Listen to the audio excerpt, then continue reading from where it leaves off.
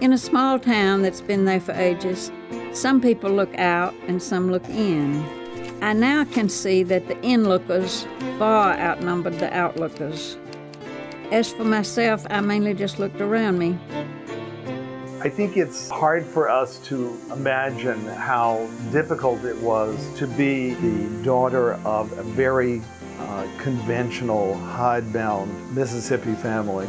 An intelligent girl who wants to tell the truth at a time when the truth was very much out of fashion.